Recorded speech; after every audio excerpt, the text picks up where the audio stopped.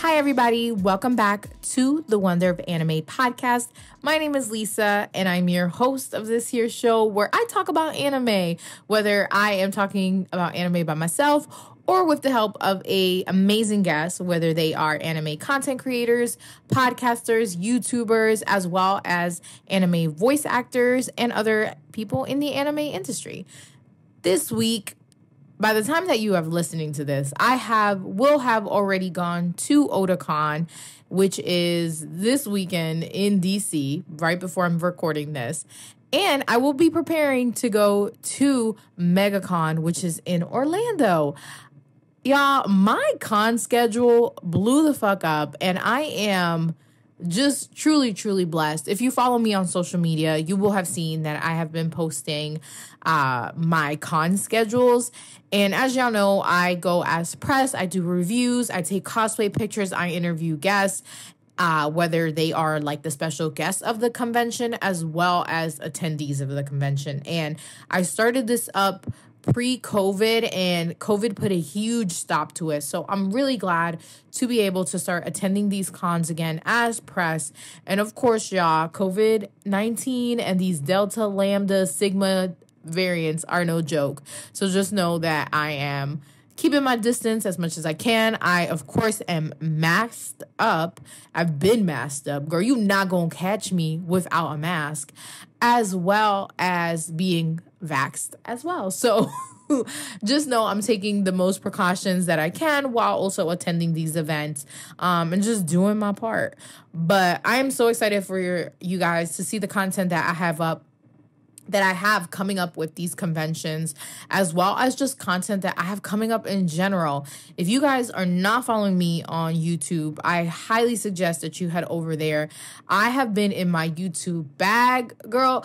Your girl is out here pre-recording content, making notes, like scheduling YouTube videos. And normally I do that stuff, but I really put myself in a good position where I have weeks of videos ready to go, scheduled, all that jazz. And they are just some of my favorite content to put together. So I hope that you guys are checking that stuff out. In the link to this episode, as well as on all my social medias, you can find a link that will take you to every single thing that I do. So please be sure to utilize that.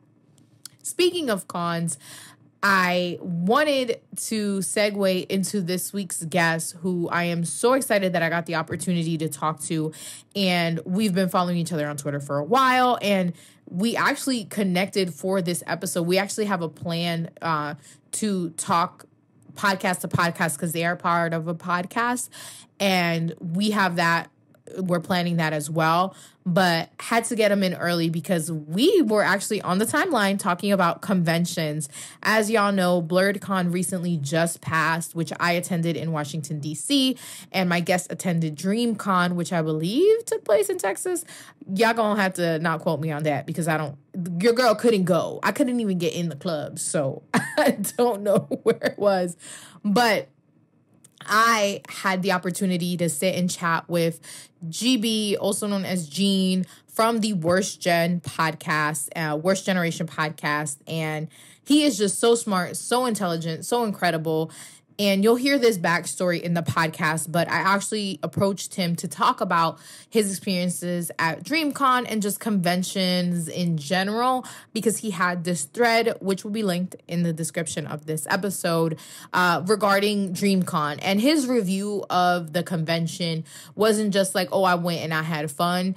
It was technical, it was logistics, it was security. And as someone who kind of like geeks out over stuff like that, and I'm looking and paying attention to things, not to that detail, but it really just was such a great thread. And personally, I've been following GB for a long time, and I just love when he goes on these Twitter rants, and he is just someone who's so well put together. Like, his thoughts, when he tweets them, you can tell this is somebody who puts really knows how to speak and how to speak well in terms of they use words and understand that words use meaning. I feel like oftentimes, especially on Twitter or social media, like, people just be tweeting and talking, and you can tell it's just not carefully thought out, or they're not thinking about how they're speaking or what they're coming across. And GB is just someone that they're one of my favorite accounts to follow on Twitter, because whether it's anime, whether it's some other shit, their tweets are just always so fun for me to read and are so insightful.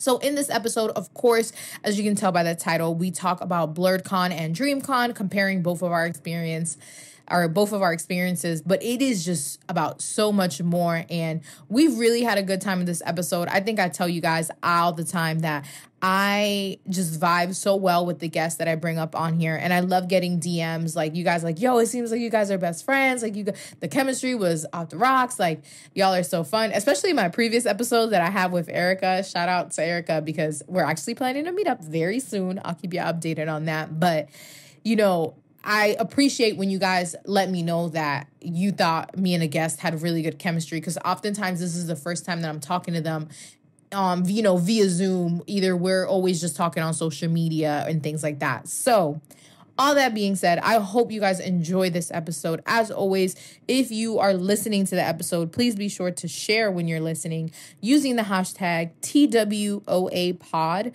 the Wonder of Anime Pod, which just lets me know that you're listening, as well as I can't even talk, I'm so excited, as well as the hashtag Podin, PODIN, which lets other Black and people of color know that you're listening to a podcast made by a person of color.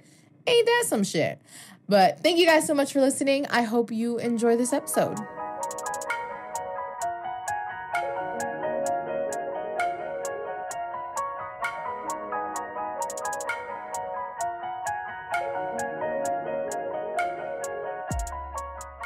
Zoom be changing shit. It never used to say that. So I always do my intro to the podcast post, because it's just so much easier to do it that way. But so I want to start off by saying that I'm here with GB from Worst Gen Narration Podcast. I don't know why I said it like that, because I was going to say Jen, and then was like Jen Narration, Worst Generation Podcast. And we actually, I think we've been following each other for over a year. I think I follow most of the people from Worst Gen Pod, and just we're always interacting on Twitter. So before we get to the reasons why we are podding together today, I would love if you would just tell us a little bit about yourself individually, and then as well as Worst Gen Pod. Well, let's see. I'm GB. Individually, I am an old soul, and I enjoy being on Twitter doing think pieces, as Sensei calls them. Let's see. That's really about, I pretty much keep my podcast life separate from my personal life. I just came from Dreamcon 2021, which was absolutely awesome. I met a lot of my Twitter friends in real life, and apparently the vote is saying that GB is funny in real life. So that's the agenda that I'm going to push, and continue to try to be funny in real life, since you guys don't find me funny on the internet or on podcast. About the Worst Gen Pod, we've been around for 2 years. We started off as a One Piece pod, of course, Worst Generation Podcast, and One Piece was all our favorite series. But eventually that has grown into us talking about all anime and manga. And predominantly, I call us an exploratory pod, because we don't really focus on one series or kind of just characters or week to week. We focus on concepts and topics, and I try to build discussions around that. As a kid and as a young adult, anime provided me most of my lessons in my life that I grew up on, for lack of having those, I guess, mentors or parental figures at the time. And so to this day, I still look at anime and still pull lessons from the ways that, especially manga, like stories too, lessons from the ways that people interact in different environments. For instance, I did my shoujo binge and my josei binge a year ago, as I was trying to work on developing my emotions. I started reading more stories that are from an interrelational kind of standpoint to have a better perspective on, well, how do people act when they're happy and when they're sad, and how do they know what they're feeling? So the pod pretty much follows that same kind of avenue, where we try to pull lessons. We definitely keep it funny. It's hilarious. We slander everything. And we found a way to just break shit down. I love that. And y'all be having the timeline in shambles. I think it was just today that y'all posted something from the from the pod Twitter. I think it was about who gotta go, Tokyo Revengers. And one of our mutuals and oh my God, I'm trying to find it now. They said, remove yourselves. And I was like, Yeah. that was my choice. So I think that was Checkmark Ray, as I call him. I think that was Checkmark Ray. Was like, y'all gotta eliminate yourselves, and that's been a trend for that. So I love to run my fade. What Worst Gen Pod does best is we really do. We want to have hot takes and discussion and controversy. Like we're all about engagement with the people. And Run My Fade is one of those things that I've just loved from the start. Leak has been running it on the Twitter page, and it always goes crazy because he finds a way to pit people's favorites together, but it's not the same conversations you're used to having in the verses where like, well, can they beat Goku? Can they beat Sailor Moon? Like shit like that. He finds a way to put these characters, these powers, these worlds together, and you can actually have some debate around it. So for the JJK and the Tokyo Revengers one, I was interested when he said he was going to throw that up, and because I haven't started reading Tokyo Revengers yet, but I know everyone's been talking about is gas is one of the hottest new series out. So I was interested to see what the responses look like. And Ray's response has been a common response where people have been like, not y'all choosing violence, or y'all got to go for this one. We need Worst Gen off the timeline. This is too hard. I can't choose. Why do you hate me? And so I just love those because that when you got a stumper, that's just a good convo. And that's probably something we'll bring up on the pod later, like a JJK or Tokyo Revengers, just to see where the pod mates stand. yes, I started Tokyo Revengers, but I have not. I saw like one episode because I was like, because like I saw JJK last year as it was coming out, and I literally was like obsessed with it. I got the manga, I haven't read it yet, but I literally was like obsessed with this. But I'm also like in school and I work full time and I do. So I was like, you need to relax and you need to just binge everything like on a weekend or something. So I haven't been like on weekly shit, but I saw this and I was like, this is good. I just voted though. So I feel like I like where it's going. But I appreciate those, like the Run My Fade. And one thing that I appreciate about Worst Gen podcast and like everything that you guys are doing is like, y'all make these conversations fun, because I feel like I'm somebody who's not into like debates. Like I'm just not gonna argue with you because like I got my opinions and then I'll be mad sensitive, so I don't want nobody to tell me shit. But y'all make it in a way that's fun, that like even like with the clubhouse stuff, it's like people feel welcome to like want to engage and discuss, like the community you've built around that. Because something that could be a barrier is like, you know, you mentioned Goku, like God forbid you say like, oh, I ain't watch Dragon Ball Z, you ain't watch the pinnacle of anime, you ain't an anime, and you just like, bitch, like I'm just trying to have fun, like. Yeah, So I just came to kick it. Yeah, like you try to have a good time. Now you getting attacked and quizzed, and I love that. Like through all the, you know, clubhouse, all this stuff, like it's a welcoming platform for everyone, and it's fun. Like you don't feel like, even if you don't agree, no one's like, yo, you fucking trash, get the fuck off the timeline because of that. Yeah, I don't use the term safe space all the time. I tend to think of it like you engineer your space to be what it is. And so with the pod or with Anime After Dark, or if it's what we do on a timeline, one thing I've tried to be intentional about from the start, and my pod mates and other people tend to have gathered around that I'm seeing, is that I'm a person that wants to have discussion with people, but I don't take it personal. And I would notice I would go to certain areas and you talk to people, you say what you got to say, but for some reason it feels like, oh, we have to be enemies now because we disagree. And I don't believe in that. Just because we have a difference of opinion, or your perspective is different and you're struggling kind of coming around and understanding where I'm at, it doesn't mean that we're instant enemies. This is one thing that we don't agree on. In the grand scheme of things, is minuscule. I mean, we're talking anime and manga here. And even for other topics, it's not a big deal. So one thing that we try to engineer, especially on Anime After Dark, because that is not pod or moderator driven. That's driven by the guest and the fans and everyone that shows up. So sometimes we don't know what the fuck we're gonna get.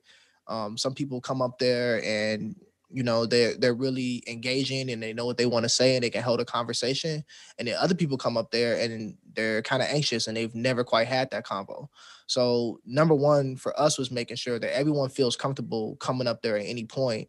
And how do you do that? So we had to think about one, having rules, which is the first thing we go to.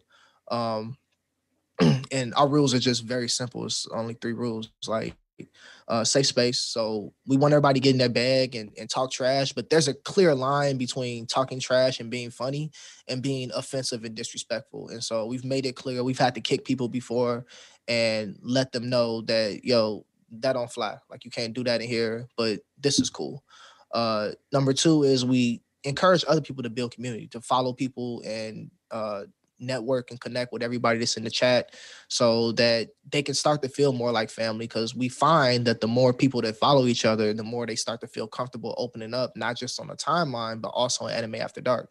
We've had people that have come to, multiple sessions, and then they finally come up on stage and go like, I've been listening to you guys for a while, but I never had the confidence to want to come up here. I didn't feel comfortable until today. And shout out to my friends that I made and stuff like that. So that's a beautiful thing. And then the last thing is we have a rule that's really an icebreaker, just where you from. So, and then we tell them like they don't have to say their city or anything. Most people give a city, but even if you say like East Coast, other people in the chat can relate to that and say like, I'm from the East Coast too. I might like this person, or we might have something in common. And then give us a top 3 something. And the top 3 is always where the ice gets broken. People say something and, we got some feedback, or, that's cap, or protect this queen, whatever you may say. And that's how the conversation gets to flow and people feel comfortable. So really just engineering your space and making sure that it's a place that's comfortable and has the results that you intended to get. But it's a constant work in progress. Like, we make mistakes. We try to lead by example, but sometimes we forget that we're leading by example and we go too far and kind of damage it in that way. Then we also have to check ourselves and go back and say like, hey, like, if we get to doing that, other people are going to think it's okay to do that. So we can't do that. We can't be those people. Right. So it's difficult. It's constantly changing, but I like it. I like the challenge of it. Yeah, and I think you guys have a really good like dynamic going. I joined one and then I was like, I'm never coming back, because it was like, it's at night, so I gotta wake up early the next day. And I was like, I'm gonna just check in casually. Like, I came in and then I think like I was on and I was like, I'm only gonna listen for a little bit. I think I was on for like an hour. And then I just like, then I got on the stage.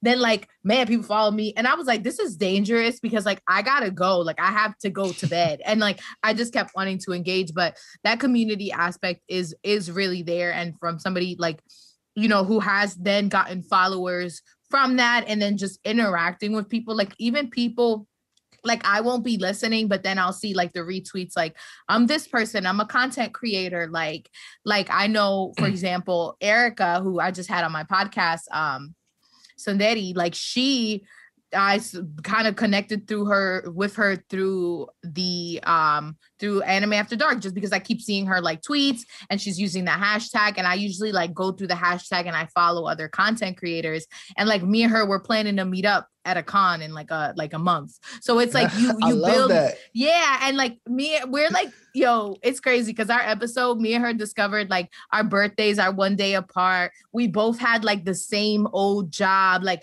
our lives are so crazy. It's so crazy how like similar we are. But like through that, like I've also just connected with other people or like met other content creators.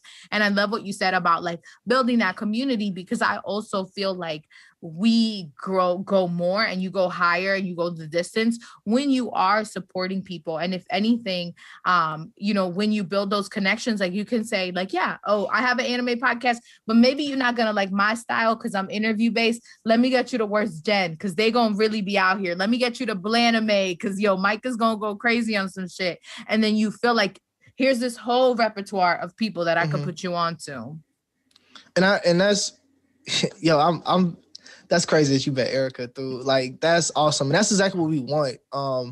I think has nerds, and depending on like what your age and what generation you in and everything, you may have lived a very isolated life in your nerddom. And so I think sometimes it's hard to really open up and accept community for what it is, because it feels too good to be true sometimes.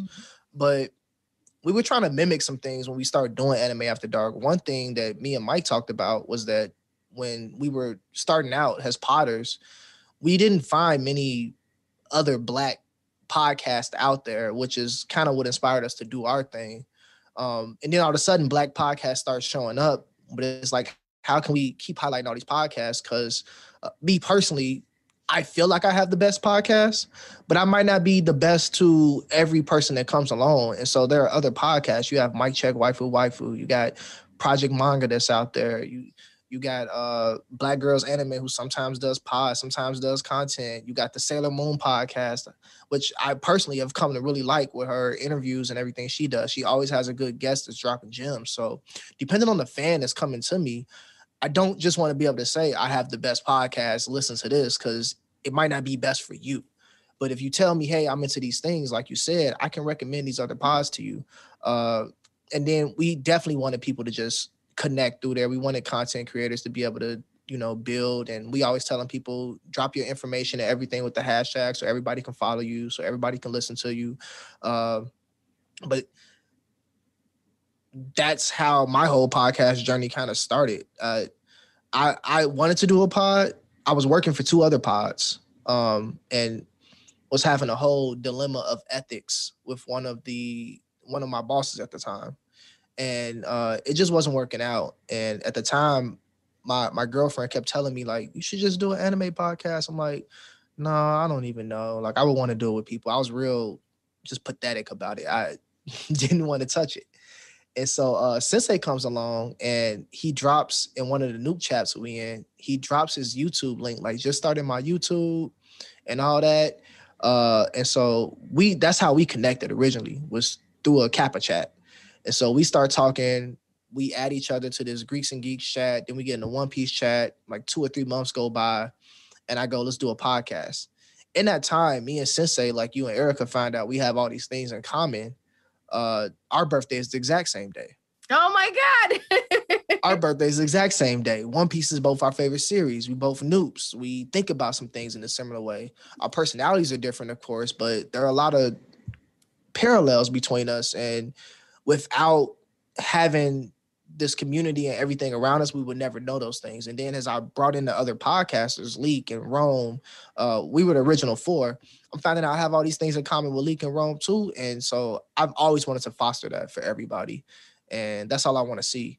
I believe that as we do Anime After Dark, some of our topics will be, I guess, controversial, because I believe in having discussion and trying to like see things through, but not everyone has that same mindset. I do understand that some people kind of feel like, well, this don't need to be talked about. It just is what it is. But I personally don't believe that. I think that we should be talking about everything, because everyone's not just black and white. And some people might be afraid to speak up on a topic that they aren't on the same wave as everyone else. And so I want to try to foster environments where people can like say their piece and add that perspective, because I think perspective is everything. Yeah. And I think too, with what you're saying, like, it's okay. Like, I guess, obviously controversial content, like it's controversial, but anime is just like any other form of media that shapes your understanding. And we look at movies and TV as like, these are what is giving us examples and this is what is leading. And I think for me, like something that I always like focus on is like storytelling, because like I started my podcast turned 4 this year, and it wasn't always about anime. It just well, I think I'll be out here. But no, so it like transitioned. But my focus was always storytelling, right? Because like that's where we find those connections, and that's the one thing I've always loved anime all my life. And like what you said earlier, like a lot of us have been anime fans, but by ourselves, or like having that nerddom by ourselves. And like it wasn't until I got to college where I had a friend that not only watched anime, but experienced anime in the same way that I did. Because, I like that's my best friend. That's my soulmate. Like me and her, like we be watching something and we don't be like, oh, that fight was amazing. We be like, yo, that shit's crazy. Like what the, and it's like, you need to see people having those conversations the same way that you have in those conversations. Exactly. And it's funny, and we're going to get into this because what I wanted to talk to you was about our con experiences, because I recently met I didn't go to Dreamcon. Unfortunately, I went to I didn't go to Dreamcon, unfortunately.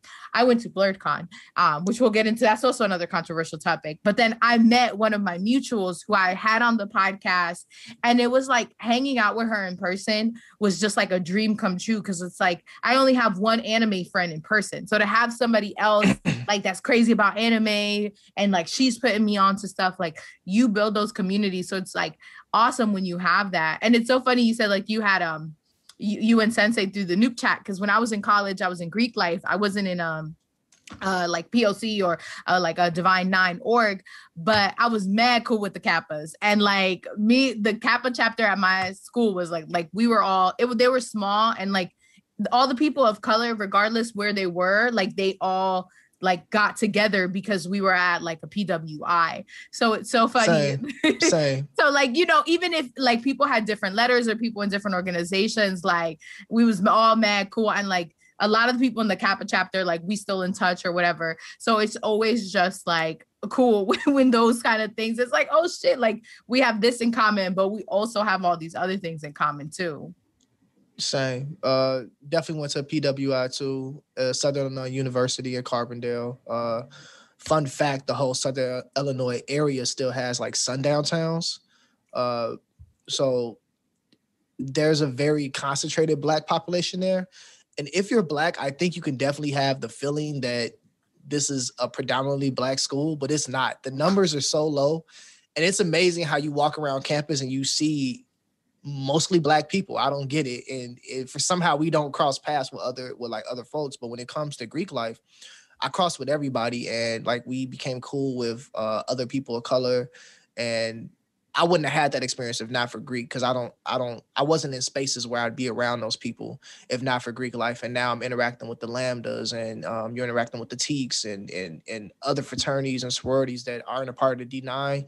And that whole experience kind of like changed my perspective on, or began to change my perspective, that in world travel, on what really is safe to me and what type of spaces that I want to be in or that I feel comfortable in. Because before that, I'm from the south side of Chicago, like in Roseland. So most of my interactions with people have always been Black. I was extremely smart. So I was yanked out of class a lot, and they took me to better schools, which was normally all white kids. And but that gave me kind of like a sour taste in my mouth, because I didn't talk to any of the kids. The teachers treated me different. It didn't feel right. So whenever I had the opportunity, I was always in predominantly Black spaces. And it wasn't until like Greek life in college at a PWI that I was kind of saying, okay, this is not all bad. I have to be more thoughtful about what's actually bad and what's not bad, and kind of like broaden my horizons. And that was important to me. Yeah, and you reminded me of this episode of this podcast called The Friend Zone, and one of the hosts had a very similar experience where she was she's Black, and she was in a like she grew up in New York, and she got taken out of like the hood schools, quote unquote, and you know, taken to this private institute where like, you know, all the like these famous people's kids were going to, and she was there on scholarship. And then she talks a lot about like, yeah, okay, you're in this better school, but nobody talks about like that effect that has on somebody who is a person of color, who is Black. It sucks. Because you go into this nice school, but then you come at home and you going back to the neighborhood with the kids that would have been at the school that you would have been at. And now people at the school, you don't fit in because you're here on scholarship. You're the person of color. You're the Black kid. And then at home, you don't fit in because, oh, you going to the white school, you with the white people. Like, this shit brings people complexes, and it's stuff that people don't talk about. Bro? What is that? So, and like, God forbid you do that, because now you white. Yeah. Oh, you sound white. Like, bitch, how? Using some big ass words. So yeah, you don't get in. I don't get along with my neighborhood friends at the time when I was young. It somewhere around like 6th grade, 7th grade, I had it down, and I had made friends in the neighborhood. So it was just like, he that smart kid. But you don't get along with neighborhood kids at first. You don't get along with the kids in the new school. You can't talk to any parents or adults about it, because that whole generation ahead of us is like, we put you in a better place. You should be grateful, and you should be happy. Like, there are no problems there. You know what I would have done to be in your space? And I was like, no, I don't know what you would have done to be in my space. I think this is quite miserable, and maybe you don't understand what it's like being in this space because you haven't been there.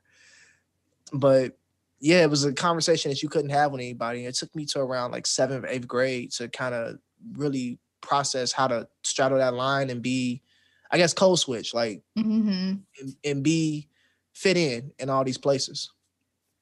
Listen, it's a thing. And I feel like that in itself could be a whole nother podcast because I feel like people don't realize that. But I did want to talk to you because you went to Dreamcon and you did this whole thread, which first of all, this is just me. How do you type with every letter capitalized? Like, that's crazy. It's something I've been doing since I got my first cell phone, like way back when. And the thought was I was trying to break out of, I guess the term now is social anxiety. And back then I didn't really have no words for it. I was just being a lame. I was being a chump. I was scared.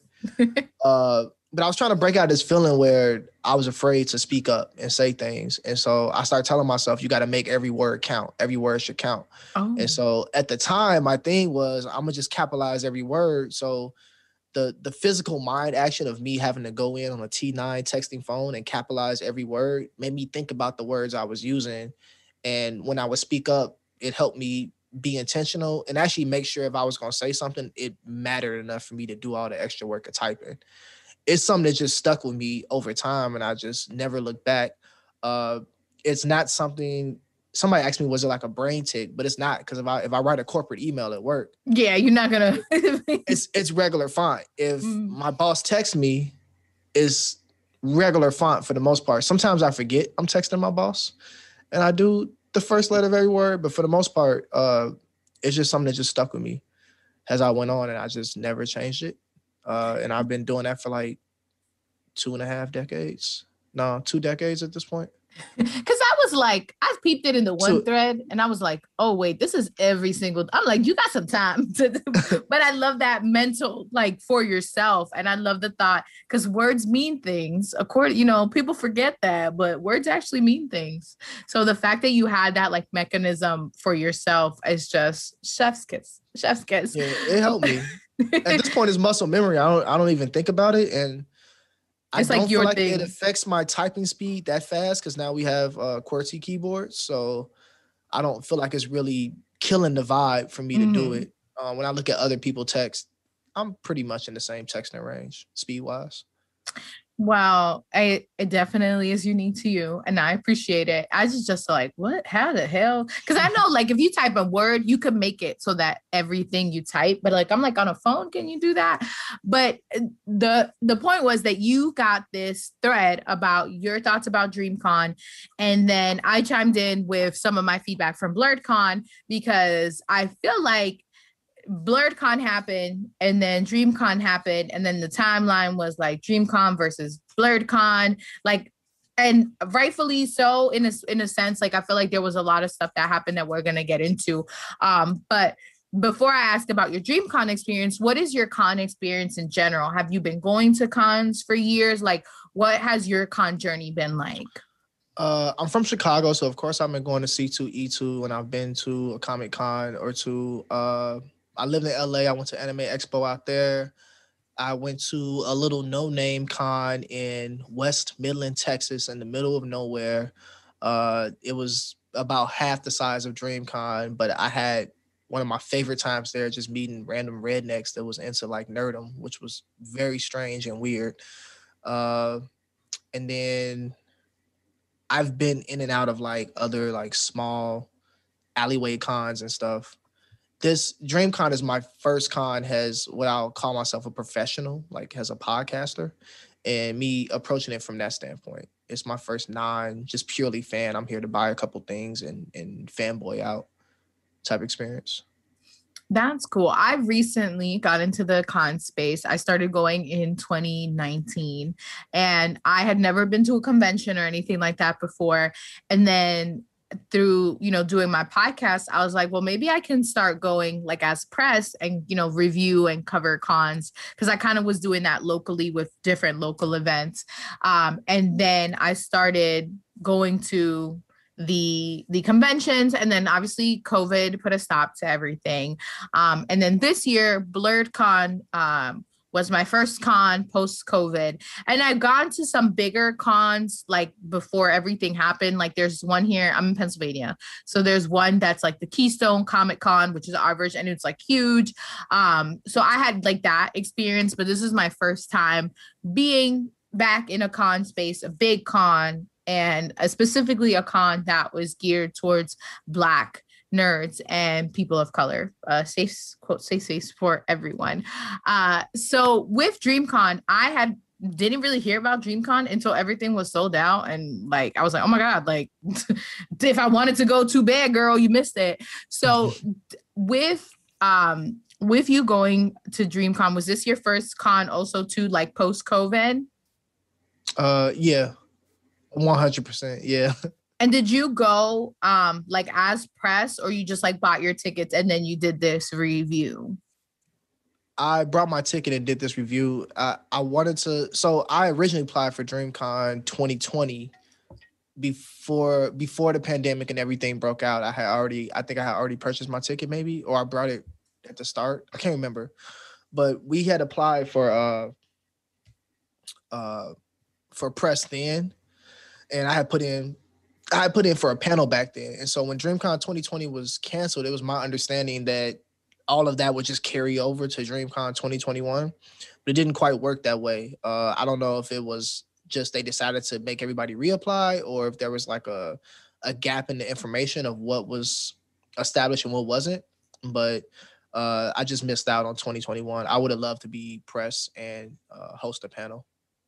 I definitely think next year you definitely got to be on that, because your review was just like I'm very like into reviews and when I go to cons I too, because doing the press and stuff, and I liked your review because I was seeing a lot of like positive, amazing things about DreamCon, which I am forever sad that I was not there.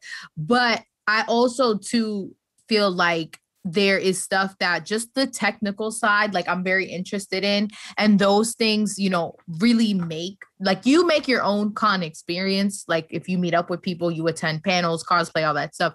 But then there's also those things too that do play a factor, because cons aren't cheap. So you're paying to get this experience. And if certain things aren't up to your, your standards or things that you didn't like. So you were, I feel like one of the first, and I did see some more afterwards, like more like thought out technical reviews that covered every single aspect of like your con experience. So overall, how was your con experience?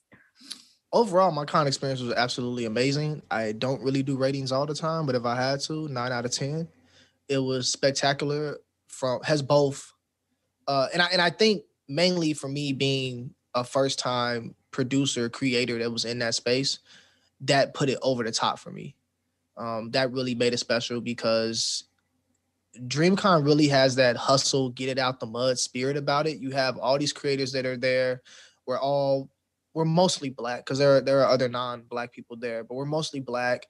People are at different layers or different levels in their career. So you're meeting people that are where you are. You're meeting people that are just starting out. You're meeting people that have hit success, and then you're meeting those superstars, I guess you want to call them. And so when you're meeting people at those different levels, you're seeing kind of different versions of what you could be or what things could be. And that's really inspiring when you can set a path in front of yourself. So DreamCon definitely has that air and that spirit to it. And unlike bigger conventions, an advantage that DreamCon has is that even though it's smaller, that smallness adds intimacy. You feel very close to these people. You feel like I can do this too. It's not too far away.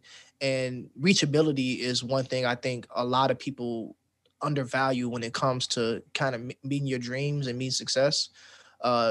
It's hard to look at like a Jay-Z or Kanye and say, I'm going to be there. But if you can look at the local rapper that's just like blew up in your city, you can kind of look at that with a little bit more confidence and say, I'm going to be there. And then once you're there, now you may start looking at Jay-Z and Kanye saying, I'm going to get there next. So DreamCon really gives that spirit, and that makes it special.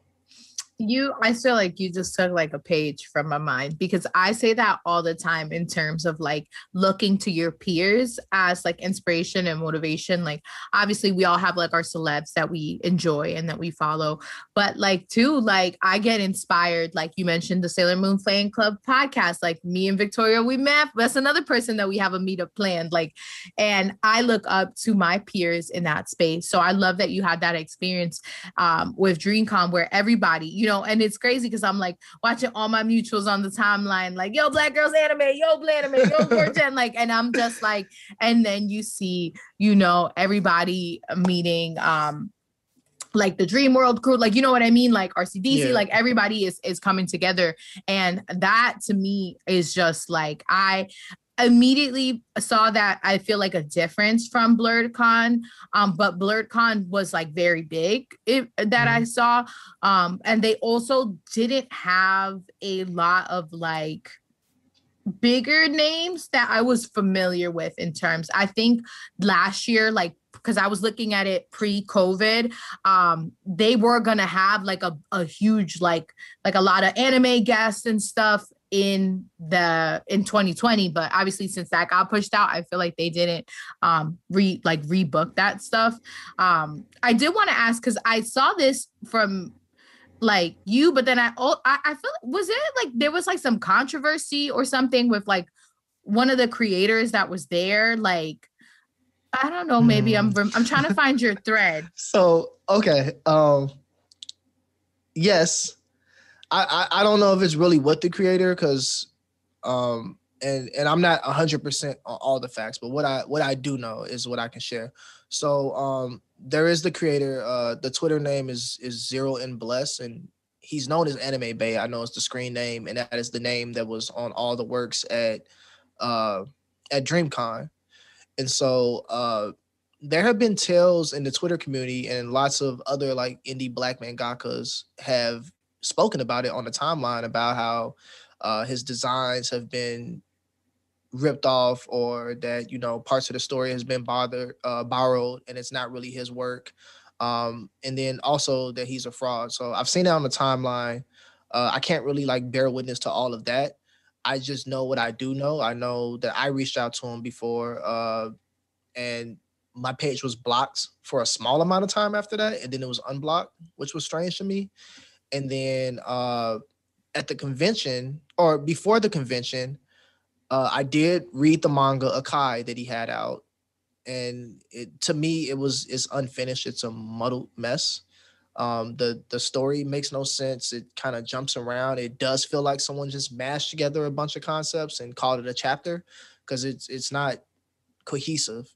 And then I know that he had a trailer that he dropped, and the first like minute and 17 seconds I think was like storyboarding and unfinished like animation, and then last minute and some change is all just like gifs and some weird videos, and so that's supposed to be the trailer for the anime.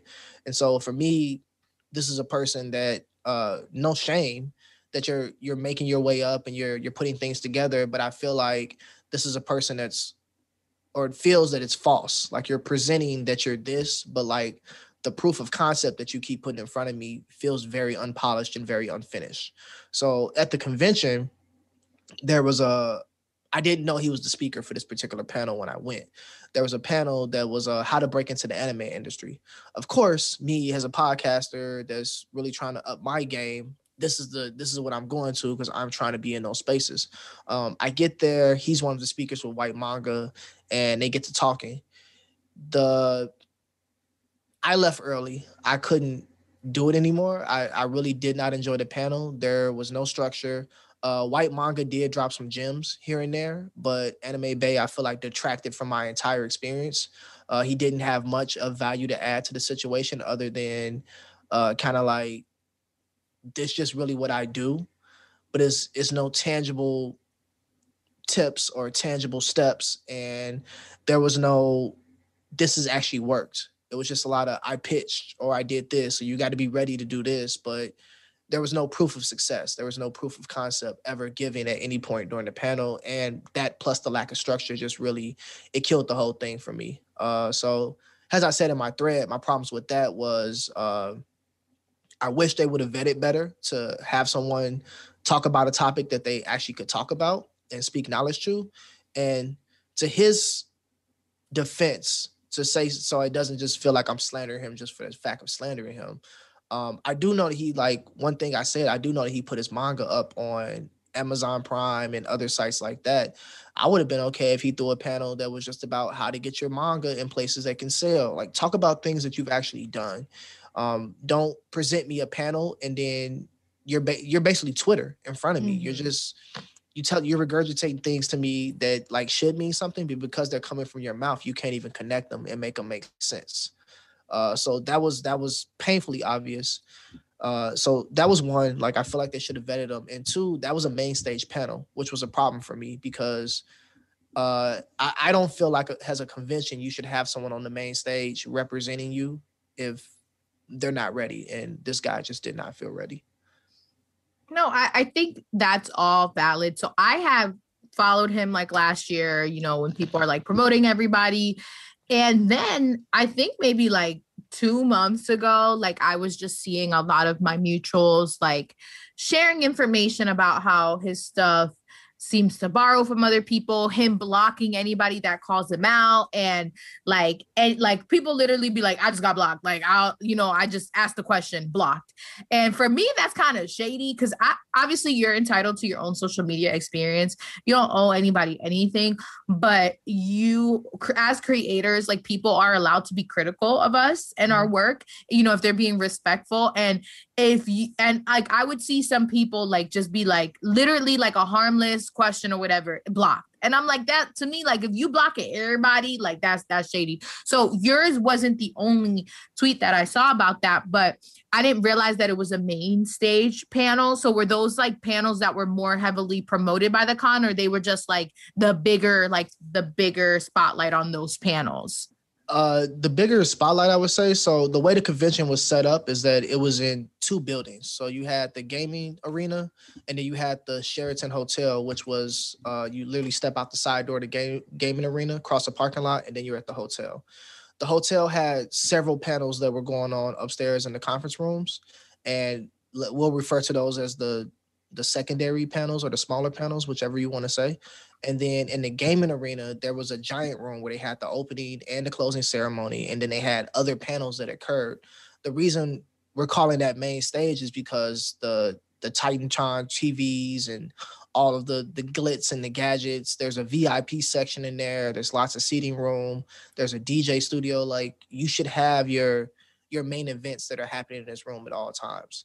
And so for instance, but I have to always like add this disclaimer, regardless of how you felt about Griffey or Heavenly or any of those people, their panel should have been in the main room for the amount of crowd that it attracted. And they actually dropped gems as creators. They might misstep on a lot of content, but the actual like operations and the process that goes into being a creator, they drop gems there. So I would have took that as a main stage panel over what I got from Anime Bay, and unfortunately White Manga, because like I said, I felt like he really did give tangible advice, but it's overshadowed when the person talking next to you is cutting in, and then you kind of forget what you said, you know, because they're not bringing your points home. They're not adding value to what happened. Yeah, I feel that. And I feel like I said, me and you, I feel like we're a very similar wavelength. I feel like those are things that people definitely need to put in consideration when putting together panels, when putting together things, because not everybody is a good interviewer. Not everybody is a good interviewee. Just because you have a platform, just because you have like, you know, fame or any type of notoriety, like that doesn't guarantee that you're going to be somebody that other people want to listen to. And if you're not, you know, I wasn't there, so I can't, you know, I don't really have any opinions, but if somebody is not, if they're not detracting to the point, or, you know, they're not answering questions, like then whoever was moderating, like then you need to have a strong moderator and be like, okay, but back to this question, or, you know, can you elaborate more on that? Because I like the panels. My experience at Blerdcon was the first time that I really went to panels, because when I went to cons before, I kind of was just walking around taking pictures of cosplayers and stuff. And I think every single panel that I went to was good, except for one. I don't know how this person got vetted in this panel, but we'll talk about that. And like, it is, if there's a moderator, then there is, and as somebody who has been a moderator for like panels and stuff, you need to have that type of control, but it does a disservice. And I completely agree with you. You're putting this on the main stage where all lives are on. So you want people to listen to that, but what are you giving to the people if like the person, either whether they are a fraud or not, but then they're not providing insight? Because a lot of us creators do attend panels like that, kind of to get information on maybe this can be something that I can attain. And if you're not giving me those details, what's the point of this panel? I will say an interesting thought that popped in my head after a conversation I was having with somebody that was in the Dream B&B, as we called it at Dreamcon. Tears. I wasn't there. Moment of silence for my sadness.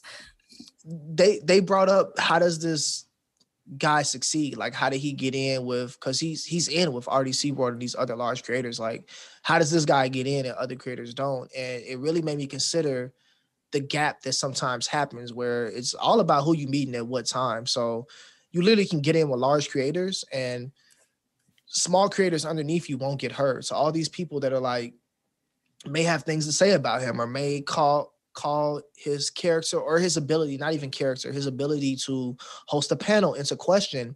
Their voices aren't large enough to matter once you're in with certain people.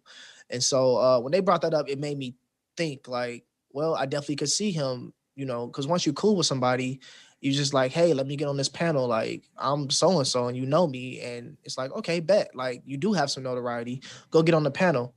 But and just a quick aside, my background is in continuous improvement, project management, like operation development, stuff like that.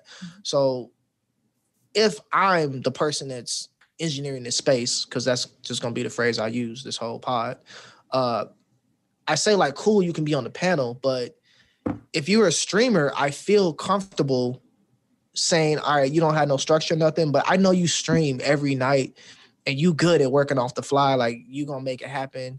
I'm a little bit more comfortable with that. But if you're not like a streamer or someone that has just lots of experience getting up in front of a crowd of people, talking constantly, doing media, doing interviews, I need some type of structure from you. I need you to present beforehand what it is you're going to talk about and how that's going to go.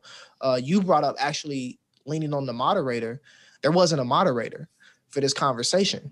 That's missing. So it's small details like that disappear from the actual operation, and it damages the customer experience, which is the correct term that you want to use when it comes to events or anything right now. Customer experience is kind of a buzzword, but the customer experience is now damaged because these people are coming here. They have certain expectations, and you have a way to make that clean and easy for them to consume, digest, and then report out to other people. But those little small things that get missed, they make it hard. So we ended up, like I said, walking out of that panel. We went to, what was the next panel I went to? I ended up at a panel with the otakus, Afro otakus. And they were just basically doing like a versus. And that was good. That was just like crowd engagement. And so I actually enjoyed that more than I enjoyed the other panel. I felt like I kind of wasted my time being in the other panel because it just didn't add value. Listen, that is real. And I love your lens. And like I said, that's why I really appreciated your thread, because there's a lot of things that come together to bring a convention or anything. Like there are podcasts with people that you love, and then the podcast fucking sucks because everyone's talking over each other. There's not that structure. And not everybody's gonna peep those things, but they do make a difference. And your thread, like I said, I was looking for it, and I was like, God damn, you tweet a lot, because I had to then go into my tweets to find it because I could not find it on your page. But I found it. You gotta do advanced search. That's my new move. I do tweet a lot now. And love it. I love your tweets. I've never been a social media person this heavy like this. when Twitter first came out, yeah, but Twitter's been the only app I've ever been this active on. And so like I do tweet a lot now. Advanced search is my best friend. I've been You getting can, better at it, but yeah, you can type in the ad name and type in some keywords and it'll pull up them tweets. And that's pretty much how I move now. I bookmark stuff for episodes if I know I got to come back to it. that's a smart tip. I thought I had it in, I was like, oh, it's good. I thought you had it pinned. So I was like, all right, but I found it. That's the most important part. But like I said, I really appreciated your insight too, because that's kind of the stuff I was looking at when I was at Blerdcon. And I was going to do, and I still am going to do a Blerdcon review because I attended as press, and there was a lot of controversy after Blerdcon, rightfully so. I personally think, in my opinion, like I think everything that happened was deserved, and I appreciated those people. But it was crazy because I went to Blerdcon and I had like an amazing time. Like I literally, like, this was probably the best con that I've ever attended. Like some of the things that you were pointing out about Dreamcon, and not like pitting them against each other, but just the things that you pointed out were things that I was noticing, because I've gone to some like smaller cons as well. So I saw that Blerdcon had these things, and I was like, damn, kudos to y'all. Like, you know, the safety and feeling like panels were well teched. Like I literally, and I went to panels too that I felt would help me with my brand, you know, with the Wonder of Anime stuff. And I thought that I got a lot of good information. So your thread really helped me kind of look at those things. But then what had happened was, like, I was on such a high. I didn't go to the cosplay thing or anything like that. Because like I said, I met up with, shout out to Naja from Blerdy Otome. She's from the area where Blerdcon's at. So we met up and we just hung out the entire con. Like we just went to panels together and, you know, talking to different cosplayers and things like that. So I got home from the con, not like on this super high, go on social media, and it was like, oh no, because while I was there, and you know, I was also, I will say, moving around. I wasn't in the same place. I wasn't sitting and like just chatting with a lot of different people. I didn't hear anything about this. So like, I didn't know, you know, that like, and for those who aren't aware, the Blerdcon controversy, quote unquote, I don't like calling it I feel like calling it a controversy takes away from the fact that I think what happened was fucked up, where it is Blerdcon means black nerd. So and a white person won the cosplay contest. So people were like, how's a white person winning a cosplay contest where it's supposed to be Blerdcon, black nerds?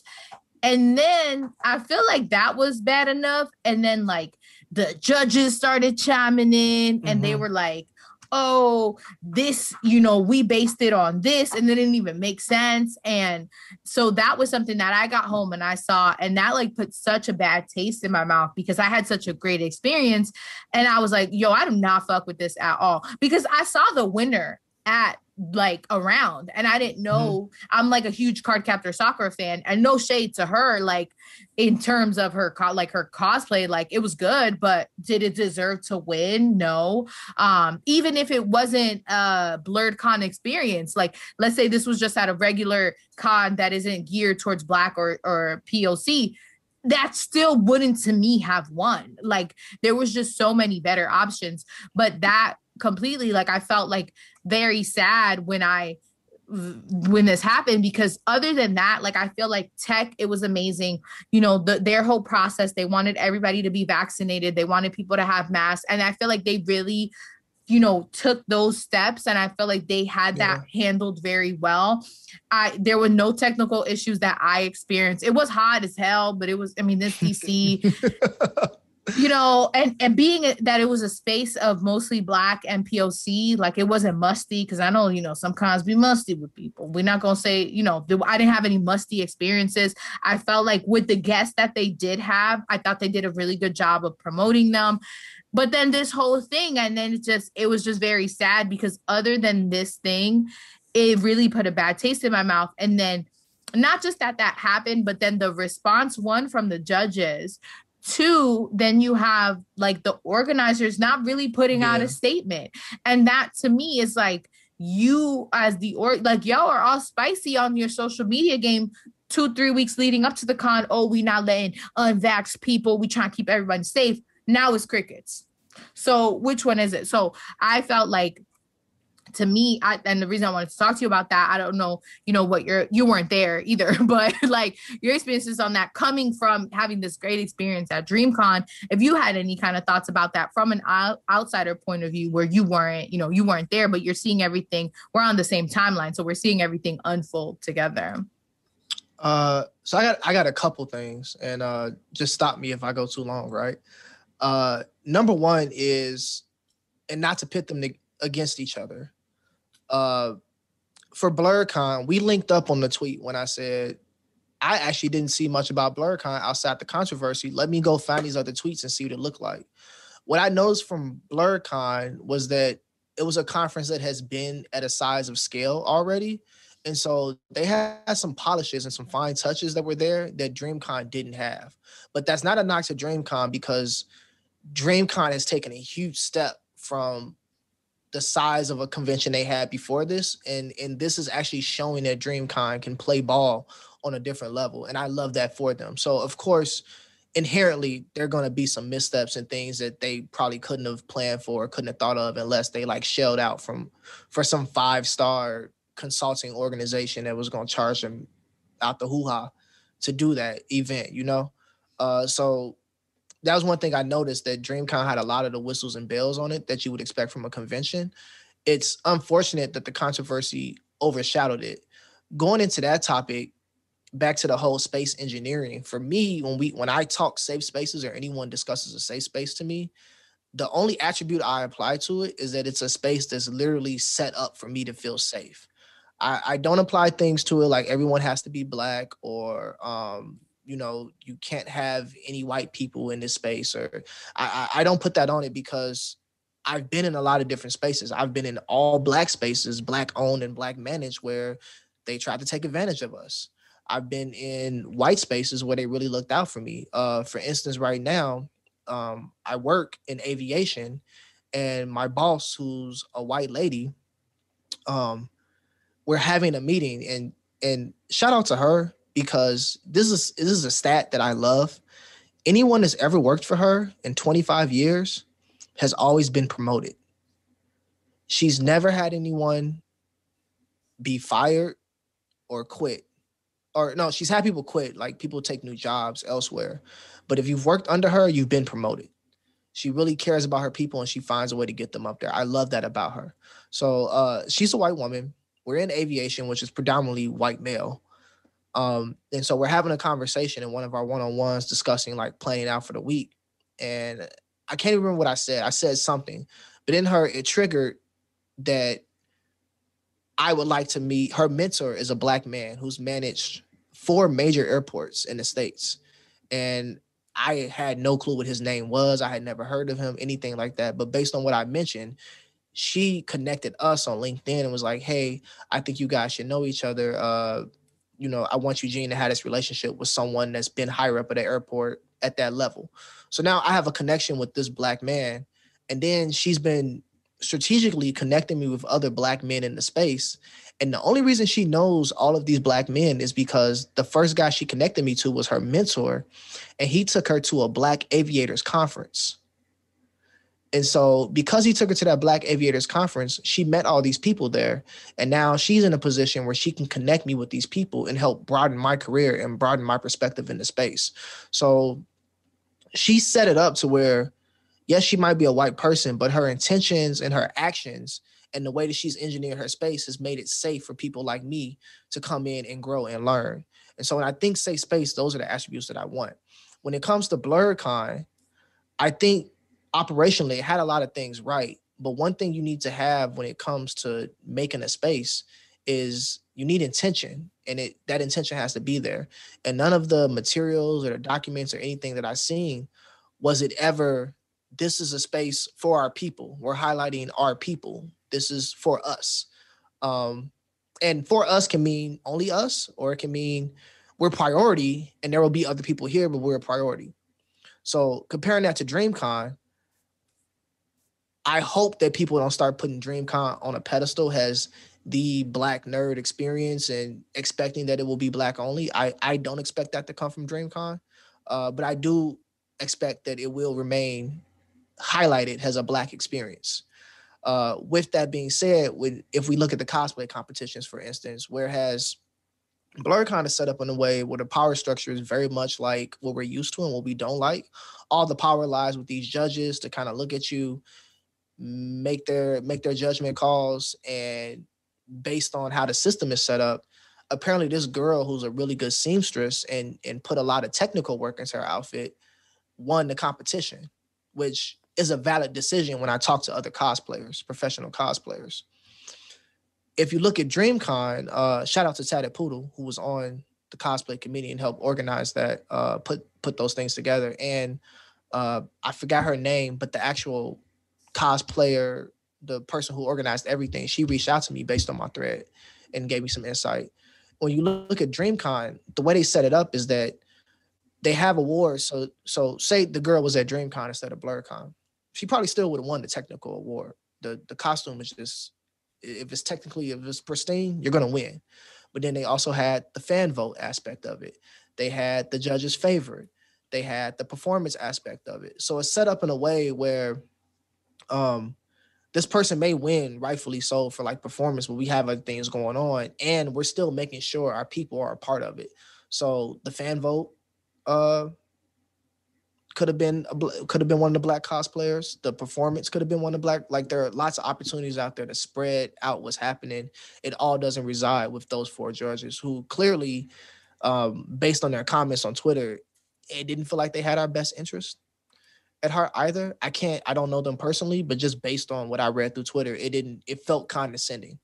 And it felt like, well, if y'all Black folks get y'all shit together, then y'all too can win a cosplay competition. But since you ain't got your shit together, then that's why she won. And to me, that's the same as saying she basically had more resources than we have traditionally, which is true. And so that's why she won, which is, to me, is the same power system I experience outside of my Black safe space. And now I have to deal with that here. So that's my biggest issue with BlerdCon, is that I don't think they did enough to actually focus on prioritizing and highlighting the Black experience and making sure that it was a safe space. But then again, I'm not sure that was ever their intention, because I haven't seen anything that said that they set out to do that. Right. And you bring up a lot of great points that I feel like people were saying. And I until now really didn't chime in on anything publicly, just because I didn't have all the information at hand. And one thing that I did see is that, a lot of people were saying, like, all right, y'all saying this is what you were judging on. Y'all didn't make that clear to people, like it wasn't expressed like, okay, these are the aspects. And I would have expected more from a bigger convention than either, if you're going to not have different categories, then specifically say, all right, we're judging people on X, Y, Z. Because then I did see, that the people were saying like she made her costume by hand, everything by hand. But then that one judge was like, she basically insinuated like, oh, this was somebody who made everything. It wasn't a store-bought cost. Did y'all say it was a cosplay contest that wasn't for store-bought people? Like, you know what I mean? Like, y'all didn't make that stuff clear, but then you do want to, it turns into that, like, coming at people for what they have. Like, that was never expressed to people. And you can't get upset when people don't, people are upset with your judging when it was never made clear. And I feel like I get that judge was, they're just trying to defend themselves from where they come from. But that, I feel like, just made everything worse. Like, she literally just dug the hole deeper for everyone who was already feeling upset about that. That's an interesting point, because when I talk to the professional cosplayers, it's known that if I'm in a competition, everything must be made from scratch. They have to like share their processes, I guess share like the look guide or whatever you may call it. Like, there's a lot that goes into it to where that nothing should be store bought. So for them, it's a known thing. But I think for the average, like, if I hadn't spoken to them, I would have never knew that. I would have been at the competition too. Like, well, y'all ain't tell me that I couldn't buy my costume from Halloween Town. And so, I would be shocked too. But that's the thing, right? Like I don't think like the people had it store bought, but then the way that the judge made her comment was insinuating that people, it was right? And I feel like from what I saw and what I heard, like people didn't have a store bought costume. So then it's like, why would you put that in your defense statement? For the pictures I saw, I didn't feel like any of them were store bought, and we had one of the finalists on Anime After Dark with us. Which I'll get into in a bit because I caught heat for that too. For having the finalist on, or the conversation that took place? The assumed conversation that people thought I was gonna have. But talking to the other cosplay professionals, they said when it comes down to it and they're judging, there were some amazing people up there and they weren't there in person, so they can't speak for it. But if they're a judge, I'm not just looking at how impressive your cosplay looks, but it's a lot of details that go into it. Does your paint job look rushed? Are your seams peeling? How's the glue job done? Like they take into factor all those things. So they were telling me like they weren't physically at Blerdcon, but if they were there, they're sure the judges probably considered those things. None of them agreed with how the judge decided to state those facts or present that to the timeline, and they all felt like she was in the wrong for coming down like it was condescending and insinuating things. But they definitely said that when it comes to cosplay competition, you know that you're going in knowing that you have to build all this stuff yourself. So like store bought is really out of the question if you want to win like a true prize, win a real competition. And then the other thing that they brought up was that that they solidified for me is that sometimes costumes look really, really good in pictures, but in person, you can see all the details and you know, like, it looks good, but this is your first time. Like, you have a lot to work on technically before we can allow you to win this competition. So with that in mind, that's why I was really happy with Dreamcon's setup, that not only that they have like multiple levels to it, but the way they went about like letting the fans be involved and letting there be a way that people can win and none of the stakeholders in the room, because we're all stakeholders, right? We're fans, we're professionals, you're the organizers. None of the stakeholders in the room have to feel slighted or feel like they weren't represented well up on the stage. Because the judges too want to make sure they pick someone that when it goes out, they're like, how the fuck did the judges pick this person? Like the whole cosplay is sloppy. So we're all stakeholders at the end of the day. I like DreamCon's setup because it allowed everyone to have some skin in the game and be able to walk away feeling good about themselves. The conversation that came after the cosplay competition with Anime After Dark was when it happened, it just so happened that very same night we were doing a convention do and don't on Anime After Dark. And so we decided to reach out to all the finalists from Blerdcon. We DM'd one of the finalists didn't have a personal account, so we DM'd the person who was like managing all her pictures, and then we DM'd two other finalists, and then the winner, the white woman, her DMs were closed because she was experiencing what she was experiencing. So I had no choice but to at her publicly on the timeline, and I ended up telling her like, I do agree with your choice to cosplay, which I do. I don't think it's a bad thing. She was allowed in the space. She was allowed to pay her money. She was allowed to interact with everybody. I agree with her being able to cosplay if that's the precedent that Blerdcon set. I don't think that anyone is in the wrong. I don't feel like the fans are in the wrong for feeling like they got ripped off and that, they weren't safe and that their space was given away to someone else. I also don't blame the girl who was allowed into the space and encouraged to go cosplay and allowed to spend her money, but are you going to tell her like she can't participate in anything here? The only person I see at fault is the Blerdcon organizers, the people that are in charge that didn't set the space up to be productive and safe for our people.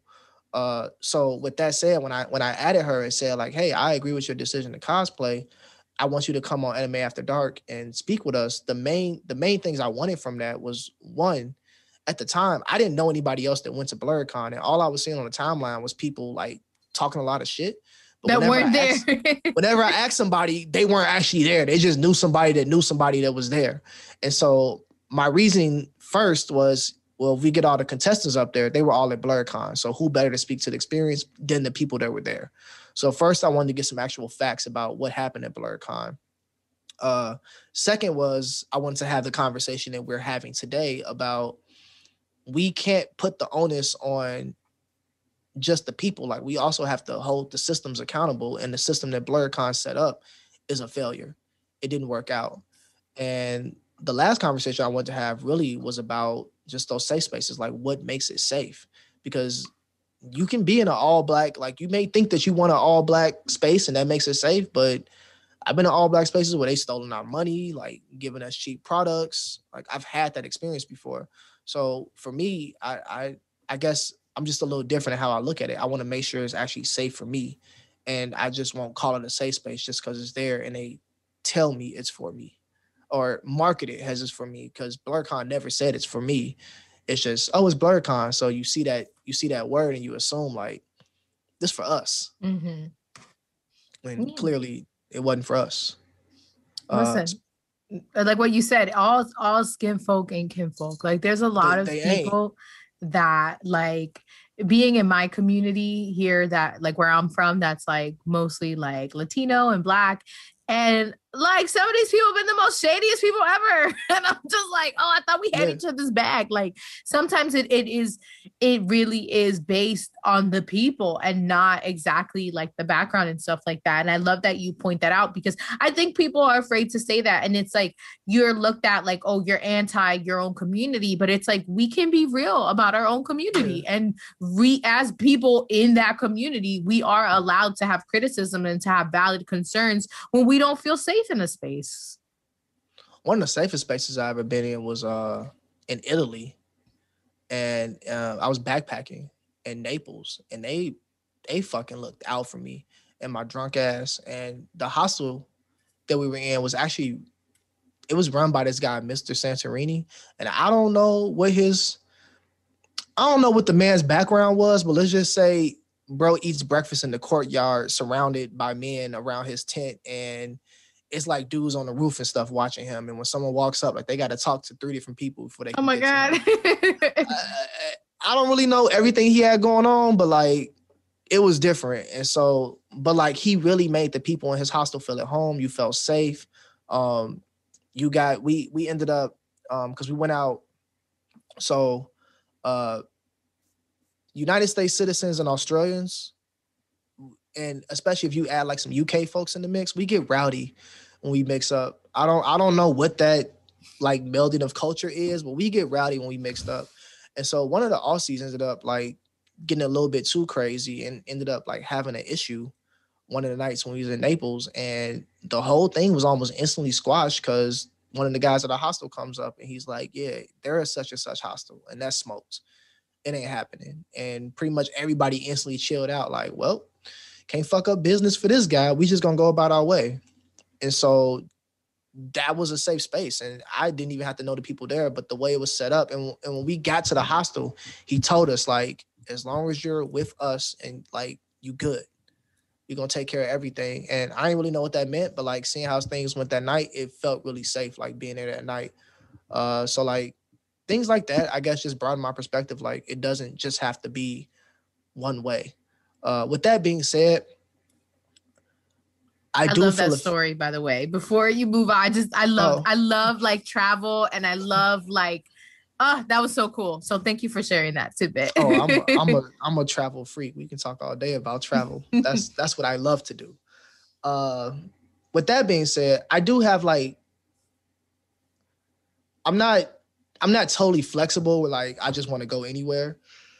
I do have demands and stuff I want in spaces. Like I do go in spaces and I want my Black experience to be highlighted. I do want representation. I do want to see those things. I have those demands. Like if you have a space and you market it to me, then I make sure I get that I make sure I get that from you, especially if I spend my money. And if I spend my money and you don't deliver on that, you don't see me anymore. You won't hear from me. Like I'll just cut it off. And normally I don't make an outrage. I'm just done. I don't, I'm not one that believes in like really feeding into like negative things. So I don't give my voice to things I feel really negative about. I just try to leave it as is, and hopefully it just dies out. I don't want to feed the flames at all. So I do have those demands from spaces. Like for Dreamcon, I felt really taken care of, but my demands there, like, security. Let's take care of security and everything. Let's have the things here that's supposed to be here, and let's make sure that it stays safe for us. Because there are some parts where some people have real blades and real swords in the convention, and it's like, What? okay, but we got this. We only have one layer of security, and so like coming from aviation, I've worked in security a lot. So like you need multiple layers of security, and I'm just looking at the process. You basically have us coming in one door. There's one layer of security, and they're doing their fucking job. They're working their ass off where they are. And if you come through there, like everything's happening as it should happen. But then there's a side door.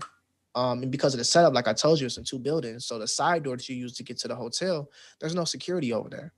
And then at a certain point, security had pretty much migrated to the main door. So if you come in through the side door, you can walk through the whole convention without ever experiencing security, which for me was a problem. That's scary, yeah. And not saying that any of these people are here on bullshit or they're gonna do something, but you never know. Like you never know when a fight could break out or anything can happen. Like we don't know what can happen. Anything can happen, and you just want to make sure like stuff like that is secure, especially when you're like having all these bodies in one space. You want to make sure like you minimize the risk and the liability, not just for me as a fan, but for you as a business owner too. Like I don't want to see Dreamcon taken away because 2 dudes freaked out and now we got a lawsuit out and now they're struggling to do Dreamcon because that's a beautiful event.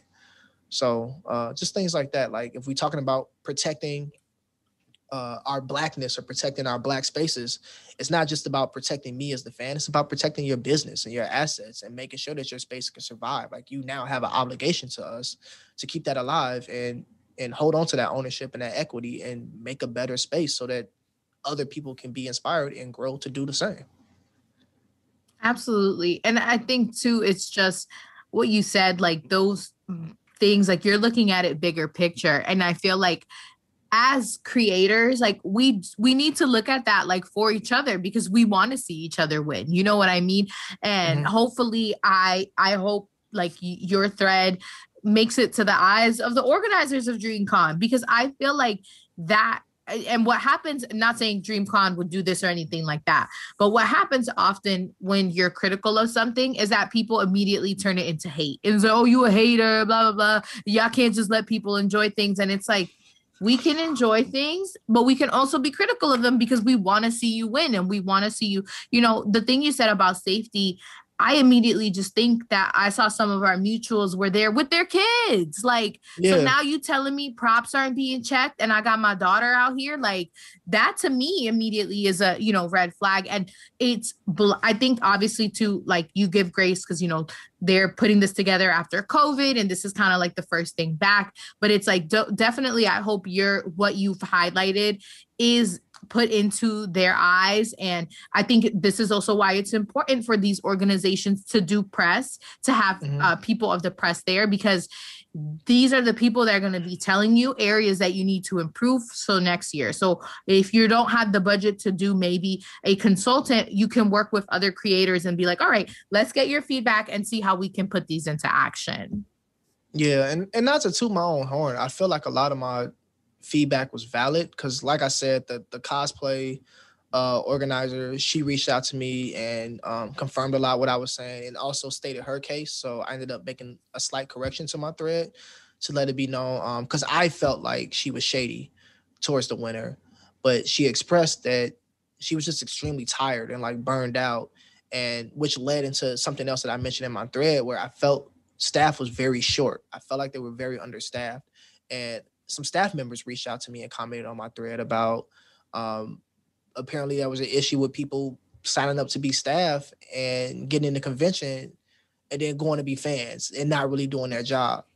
And so like, it's just small things like that. And all these things are small things. Like, as I said at the beginning, DreamCon was an amazing experience. And I don't knock them at all for this, for them to like step up after the pandemic and really upgrade and do it on this large of a scale for the first time ever. Like that is a huge jump. And I can't say enough about the work and everything that went into it. And for the people that were working, I saw Ben running back and forth. I saw multiple staff members like on their job, doing everything they could.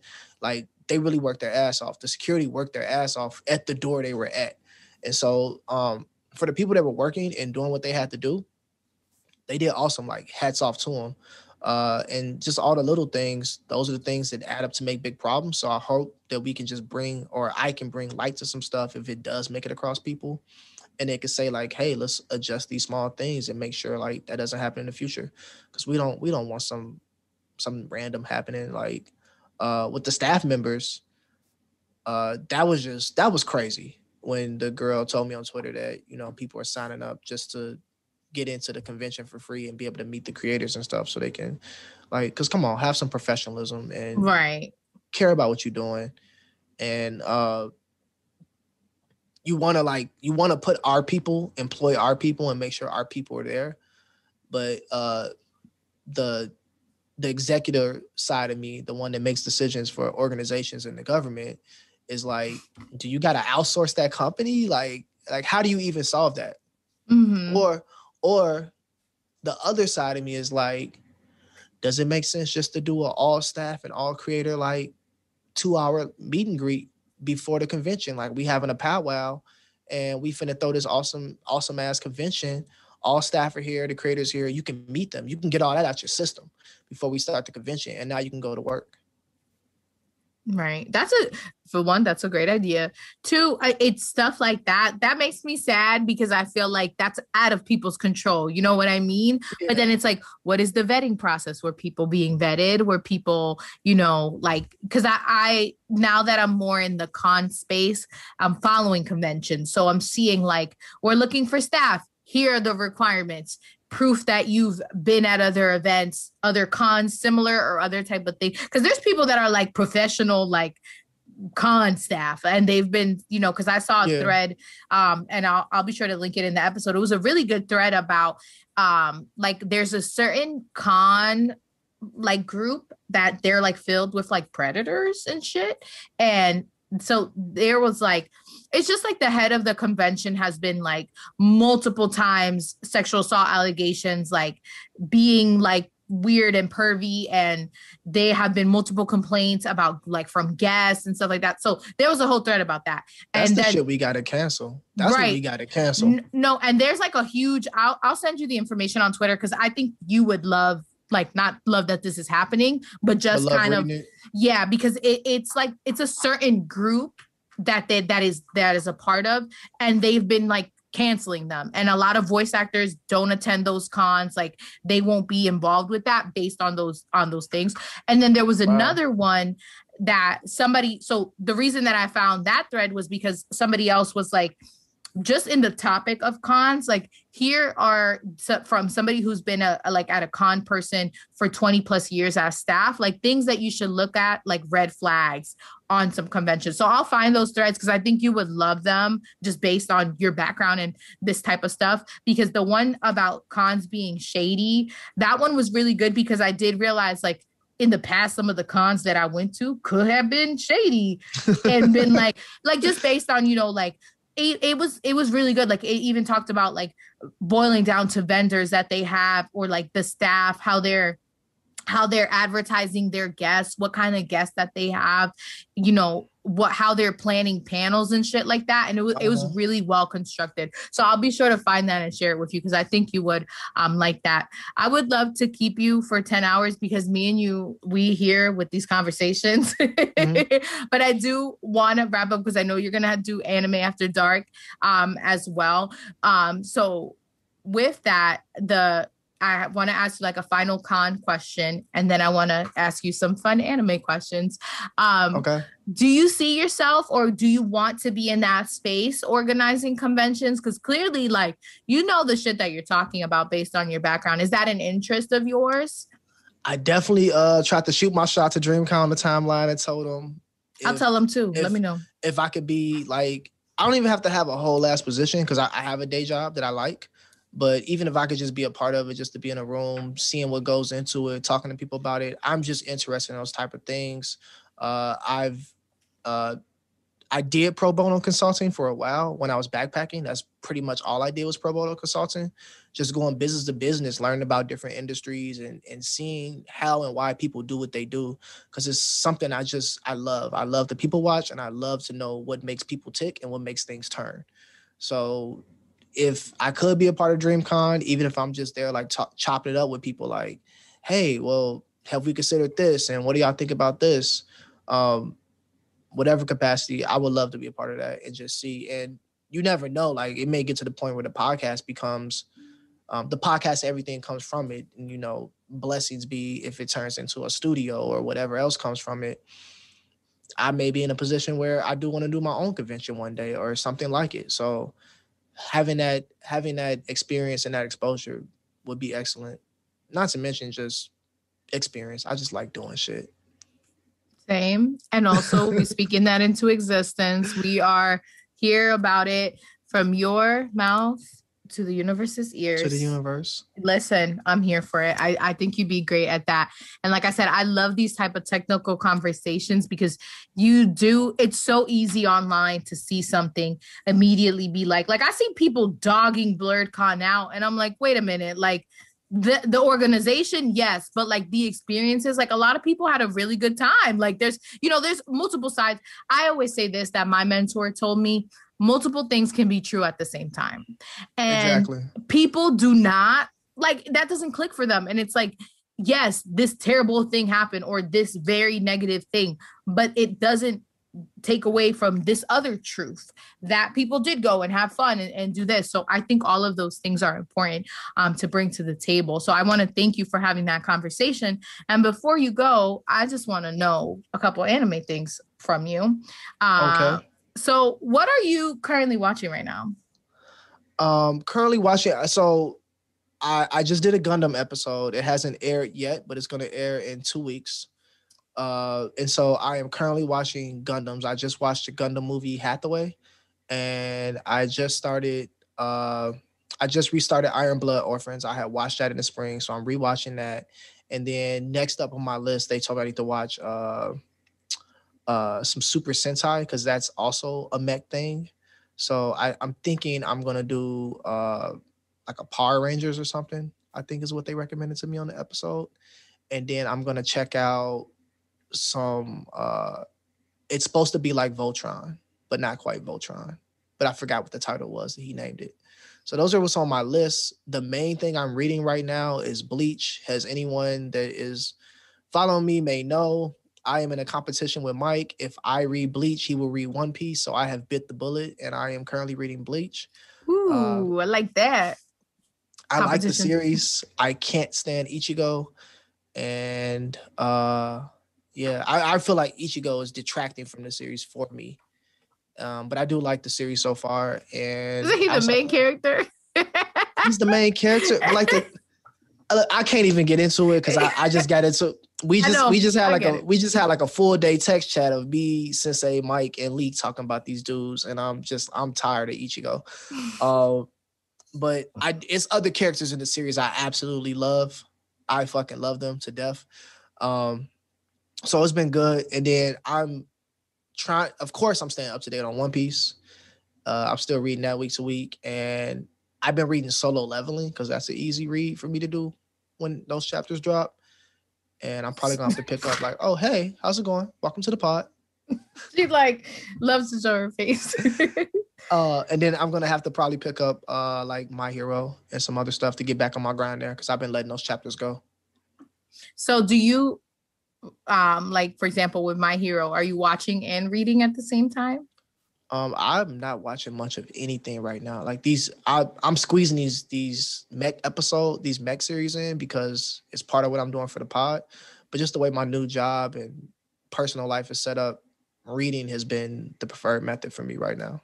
Same. I completely understand because I've been on a super manga kick. Like last fall, I was really heavy on watching anime. But it goes through phases. Like I'd be mad busy too. So I'd be like, all right, like I caught up on My Hero this weekend on my flight. And I have a couple like I'd be taking my airport time. That's when I'm watching anime because I'm like that. So your comment about I haven't watched Bleach. My husband's into it, and like I have like this Bleach shirt that I wear because I don't give a fuck. I'm gonna wear that shit even though I don't watch it because you're not gonna fucking weed. Listen, what's your top 5? I'll Name the top 5 swordsmen in Bleach. Listen, get the fuck out my face. And it's so funny because I have like a bunch of Dragon Ball Z and Naruto shirts. Haven't watched those either, but I love anime. Like I love anime merch. So, but then like, I'm ready at any moment to do a think piece about Deku. Nobody want to talk about it. The minute I wear a Naruto shirt, everybody and their mama. Bitch, no. Talk to me about who I could make a dissertation about, but that's not their fault. The truth is that them same people that's questioning you, they recognize Dragon Ball Z and Naruto because those are the only two like they've seen or even like watched part of. And so now they feel like, well, I've seen these, so I can question you on these. And if I act a certain way, you'll never know that I'm also exposed and I'm out here not knowing anything. So, listen. You're not getting me. I actually saw it in effect at Dreamcon. Like a guy was questioning a girl, and then the dude in the circle with him is like, "Well, how did you feel about blah blah blah?" Guy goes silent. So it's like, "Oh, okay." So yeah, I'm finding out that happens more often than not. The whole like gatekeeping women thing was new to me. It was made known to me after I started the podcast. I wasn't aware that was really a thing. And so like, even now when women tell me some of the shit that they go through, I'm like, no, really? Who would do that? Like, why do they even care? Listen, lames. And it's like what you said. It's like what you said. They like, I'd be like, all right, ask me about Dragon Ball Z. Okay, what about pre-tier, bitch? What about Captain Sakura? XX, like, bitch, my whole anime collection worth more than your fucking car. Like, let's start there. But that has never like happened to me to that level where I could flex like that, and it probably isn't worth more than their car. But don't let me catch me on the wrong day, because I will be happy to flex. Hey, they don't have to know whether it's worth more than their car or not. Just you saying that is a lie, and that's finna destroy their whole self-esteem. They might not show it in the moment when you hit them with it, but they definitely gonna be at the crib like, I ain't doing shit with my life. That sound like that meme that be like when people get hurt, it'd be like, oh, yeah. That shit cracks me up. But your thing about Ichigo just made me laugh. And I want to ask, just to be messy, what is like a current like anime opinion that you have that you unleash this in the clubhouse or whatever, you about to get flamed? On like a current anime? Yeah, something like a current thought that you have had.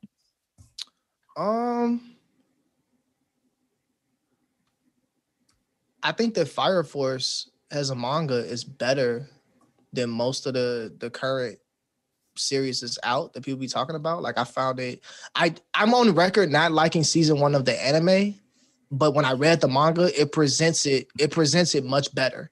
And now I can go back and watch season 1 and understand what's happening better. But the series of Fire Force is better than half the shit we be talking about. And I don't feel like Fire Force be getting the praise that it deserves. Preach. I have not, I say this every podcast, but I feel like I just have to say it. I will not read the manga, and I will buy it because I'm crazy until the anime is finished, just because like I can't, like, cause then like I get expectations, then I get sad, whatever. So I'd rather just finish the anime. But Fire Force, I saw this, like I started the first season and I kind of like fell off. And then I finished the first season and I was like, holy fucking shit. Like I really enjoyed it. And I haven't finished season 2 yet, but that's one of those where I'm always seeing the timeline, like y'all sleeping on Fire Force. Yeah. But I feel like people sleep on it. Like, and for me, season 1 was beautiful. And it's the sound design on season 1 is out this world. And the intro, Inferno, is one of my favorite intros of all time. I'm not even gonna stunt. But just something was missing in season 1 for me. So I was like, yo, it's kind of a flop for me. It's a dud. And I had, maybe me too, I had high expectations walking into Fire Force because I'm from a firefighting family. So like I was just ready to all just be fanning out. And it just wasn't that for me. But I go and read the manga, and the manga has what I'm looking for. And really what it is like you get a deeper look into Shinra's mind, and it makes all the other stuff make sense. And so the manga's gas, the concept of it, especially like as you get to figure out everything that's happening behind the scenes, I fuck with it. And I think that it should have been in the place of other anime that, of course, is better than Demon Slayer to me, but there are other anime we talk about, especially from like its rookie year, that Fire Force is better than, but I don't think it gets the love. Somehow it ends up in that mid-range conversation where like it's not bad, but it's not good, but really it's good. It's undervalued. I agree. What is an anime genre that you do not like, or that you just like never, you don't, you're not about it? Slice of life, traditionally, things that are more slice of life than anything else, they put me to sleep hella quick. I just don't do mundane. It's not my experience. It's not for me. But if you add slice of life elements, I'm learning after all the hate I took from Panda. If you add slice of life elements to other, things like comedy and put some action in there and stuff, I'm learning that I like that. So just when it's too heavy slice of life, I'm bored out of my mind. I don't want to sit through that. I love slice of life, man. Ciao, woo. It just doesn't. I can't. It doesn't hold my attention, and I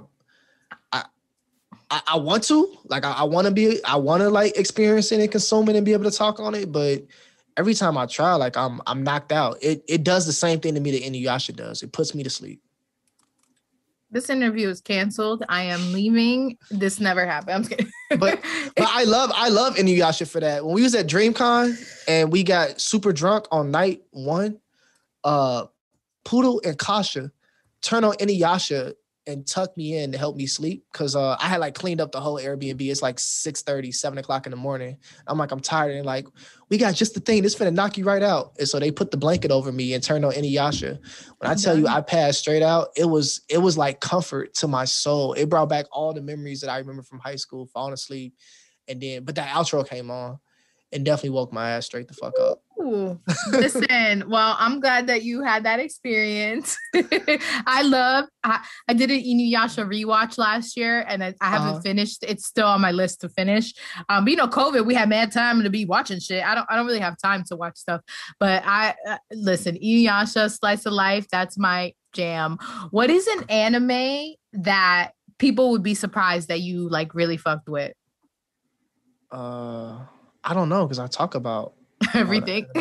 Yeah. I guess it's or if not surprised, like just not like your usual that you would go to. I get a lot of people to tell me they're surprised that I read My Hero because I very rarely talk about My Hero, but it's an acquired action of mine because I can't stand the My Hero fandom. And after having conversations with them, I decided like, well, I'm just not going to talk about this ever. I'll just keep my love for this series to myself. So I've had plenty of people tell me like, I didn't know you even read or watched or cared about My Hero. You rarely talk about it. And so yeah, I get that a lot. I was late. Fandom. They're a little. I'm as I'm sitting here with My Hero shirt. Yeah. But I too am not very into fandoms with stuff because again, I'm sensitive. I don't like arguing with people. You're not go. I mean, I will. Don't get me wrong. I was a guest on the Sailor Moon fan club podcast, and I went on this whole debate about Deku. Well, it wasn't a debate because Victoria agreed with me. We were talking about Deku and Sailor Moon just being like amazing people, even though people think they're cryberry babies. And I was like, this is gonna be my master. That's big cap. And we can discuss it. That's big cap. They are not crybabies. Oh, I thought you meant like that they weren't like. I was like, wait a minute. Look at you getting sensitive. No, I told you I'm sensitive. I'm an artist and I'm sensitive about my shit. Like exactly. I get that feelings hurt, so that's why I don't debate with people. But she's going on tour, by the way. Who? Erica. Oh, I was like, Deku is going on tour. No, Erica Badu is going on tour. Oh my God, I would love to see her. We just brought tickets. I'm excited. Yes, no, I literally. This is why I don't debate with people because I get in my feelings because I really be like no, but I was on the My Hero. I didn't like dislike it or anything. I just didn't get into it. And then I saw the first episode and I was like, this is canceled. I'm never watching this ever again. And my friends like. Lisa, like they made it that way. Like she kind of explained to me that there's parts of My Hero that are like parodying like superhero stuff. So when she explained that to me, I was like, all right, like I went back and now I'm like obsessed. But I'm also like keep my feelings to myself because I'm not about to sit here and argue with you because I got hands virtually. Mm-hmm. Don't see me in real life. That may not be true, but I will give you these hands virtually, but I'm not going to do that.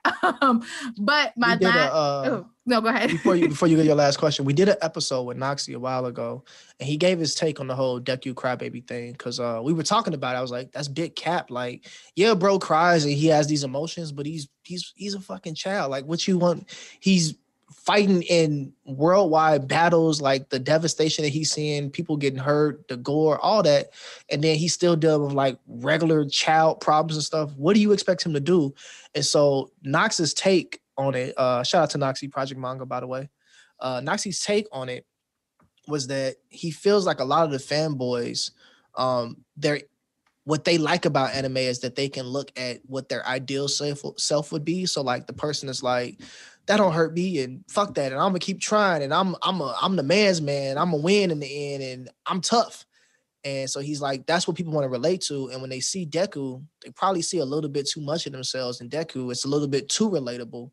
And so rather than be able to accept that and bond with that character, they shun that because they don't want to also be seen as weak. And they treat Deku like he's weak when he's not, because Deku is still doing all the things that your favorite ideal character is doing. He's just a little bit more relatable. He's going through a larger emotional spectrum, and it ain't nothing wrong with that. It's actually refreshing to experience that in an MC. So I really fucked with Noxie's take. I agree. And anybody that's still using the same old ass Deku or Crybaby take, you got to come up with new material, bro. It's dead. It's 2021.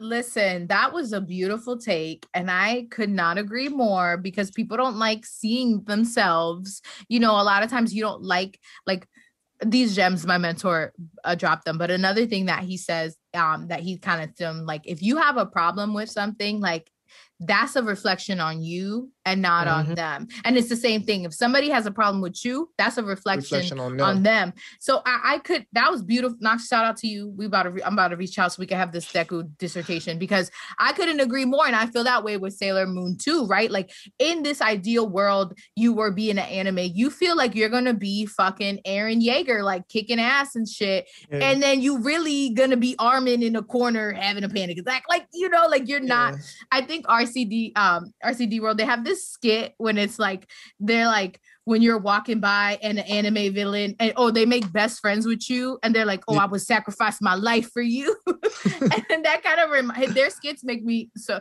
it touches upon that, whether they realize it or not, what people think they would do in anime world until it really is happening. Till like, the shit gets real and you're like, I'm not about this life. Bitch, I'm basic AF. But I guess it's also like, what is your purpose in consuming? So like when I'm consuming, like I said at the start of this episode, I'm taking lessons. Like I'm in it for realism and relatability and perspective and story. There are people that literally just consume for escapism and fantasy. And if that is what you're here for, then I guess at some level I can understand why a character like Deku would be off-putting to you and you want a character like Goku, like you prefer Goku over Deku. At some level I can get your mindset there if you're just there like, yeah, I just want to throw hands and I could take anybody in the universe. I could get it. I'd be like, no, you can't, but go ahead though. Go ahead. No, I get that because I too am very emotional. And like, I mean, there's some manga that like shaped my whole entire life. Like I literally would never be the same person if it wasn't for that series. So I like that's why I said I take shit personally, because I'm a sensitive person. And that's why I identify with Deku and Sailor Moon, because I'm into, but I think that's a positive. Like I don't see that as a negative, and a lot of people do. But that's also another conversation for another day. I wanted to end just asking you, are there anything that's coming up, whether it's this year, whether it's anime, whether it's manga, that you're looking forward to coming out? Number one that I'm looking forward to, and I hope I can make it, is C2E2 in Chicago. It's a convention. It's not just anime and manga, it's all nerd shit, but it's back in my home city with multiple people in the community like Mike and Nay and of course Sensei, because he's in Chicago. They saying they're gonna be there, so it'd be dope if we can just do another B&B and have a good ass time. The number two thing I'm probably looking for is I plan on starting video for the podcast this fall. And so it's something I've been wanting for a while. The podcast is constantly humbling me because I have a lot of dreams, but I don't have the resources to do all of them yet. So hopefully I can get the video done, the video aspect of the pod rolling in the fall, and we can have just something else to offer the fans. I'm really excited about that. And I guess the third thing I'm most looking forward to is more One Piece. I've really been loving the Wano arc. And but we already been in this arc for like 2.5 years, 3 years. I'm ready to like get to like start moving towards conclusions and have like wrap ups and ready to see what's next in the One Piece world. Like it's been a lot of interesting things happening. Some things I agree with, some things I don't. But I want to see where Oda's taking this. I love that. And follow-up question. Do you have any other conventions that you've already planned for the year that you're going to? Definitely trying to set the money aside for DreamCon and C2E2, so DreamCon 2022. But the tickets drop like the same weekend, and How am I gonna get my money right, DreamCon? right, How? right. What do you like? I just left. Give me some time, bro. Christmas ain't even here yet, bro. Exactly, man. Can I get like 2 or 3 paychecks? Rent due, utilities due, like stuff happening. So definitely trying to do DreamCon. Definitely want to try to be press, vendor, panelist, all that at the next DreamCon. Same thing for C2E2. I've discussed, because my girlfriend's kind of getting into anime and manga. I'm slowly getting her to read strategic things. I've pushed her way. I want her to go to Anime Expo with me. I don't know if she'll agree to that, but I would like us to take a road trip to Anime Expo and cosplay as Sweat and Soap and dress up like that. I'd be geeked up. Listen, we're gonna have the whole another episode about sweating. I've done the videos, I've done the TikToks. I'm obsessed with sweat. I just got the 7th one. I haven't read it yet. That was the first manga I ever got her to read. She loved it, so I kind of want to get her to go and we can cosplay like that. If she loves it, let me send her my list, because I never got into that genre like until recently. Like this year, like I've been super into. I was like, why was I sleeping on this shit? Because I'm a Cypher Life girl. But yes, where is Anime Expo this year? It's in. I go to the one in Los Angeles. Oh, I was actually just in Arizona on a layover. It was hot as balls. I was like, poor you guys. You should have DM'd me. I work at the airport. I already got you some food. I had no idea, because I went to Palm Springs, so I was there on a layover on my way back. But on my way there, I was at a layover in Dallas. But my layover in Arizona was like 3 hours. Oh, okay. Yeah. So there's a couple cons that I'm going to. I kind of just been like going crazy with cons. So I'm going to Otakon this weekend, which is in DC. I'm only going for 1 week, like 1 day though, because I just could not get an Airbnb. Like I was like, all right, y'all, like whatever. I'm just gonna go for this 1 day, because it's like 3. Up? Yeah, it's 3 hours. I live like an hour outside of Philly, so it's just 2.5 hours from me. So I'm gonna do Otakon. I already had I'm so mad because I did their press team has been fantastic, but I have an interview scheduled with Mirio from My Hero Academia. But I really wanted Adam from JJK, because I interviewed Megami. Oh my God, I'm obsessed with him. And I was like, damn, if I interviewed Adam, I would have brought him one of my sweatshirts. But he's only had availability on Friday, and I work Friday night. But then I'm going to Orlando next week for MegaCon. And then I've been applying crazy. And then when they approve me, I'm like, oh shit, I got approved. Let me find a way to get there. So then I'm going to go to MegaCon in Orlando, and then there's SuperCon in Florida. And I'm just like, I need to apply for Anime NYC, but that one I'm like, let me get some of these interviews, because I applied before and they were like, bitch, who the fuck you are, canceled. Yeah. So I'm trying to at these cons, once I get these interviews scheduled and published, I'm gonna apply and be like, all right, now take me seriously. I might have to pick your brain about what's the best way to move into doing press and all that other stuff, because I haven't done those things traditionally for the pod. We basically just been, reporting, but I want to add the press aspect. So I'm going to have to pick your brain on what you got going on and how to do that. And also how we can link up at a con in the spring. So listen, when I tell you the best part about the con experience has been meeting the people we've made friends with on Twitter, meeting the community, and that Dream B&B was lit. All the creators in there and everyone's talking, having a good time. And shout out to them for not being fake. It's so often you meet people from the internet and they're not at all who you thought they were going to be. Mm-hmm. But everybody was genuine. Like, everybody showed up. They were the same way. Like, I couldn't have asked for a better experience at Dreamcon. And that has me excited about C2E2. Any convention I do in the future, if they're going to be other creators there, like, I want to meet people, man, and just meet folks in person, like, talk it up, chop it up.